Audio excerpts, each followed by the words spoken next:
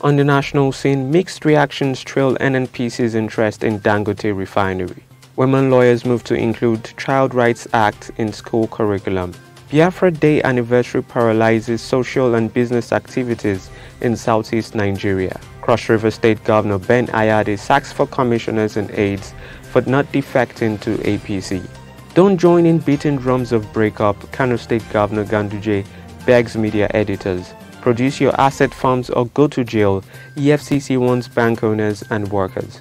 Femi Falana, Falz and others stage protest over worsening insecurity in the country. And moving on to other security matters, police confirm bomb explosion in Port Harcourt denies shooting Sowore. And on business scene, 200 billion naira social housing facility at 5% per annum ready for disbursement, says the federal government. On the foreign scene, Egypt's intelligence chief holds truce talks with Hamas in Gaza.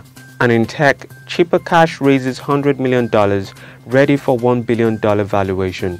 Xiaomi can now fully charge a phone in 8 minutes at 200 watts. And in entertainment, on World Tobacco Day, Nollywood moves to stop smoking scenes in films.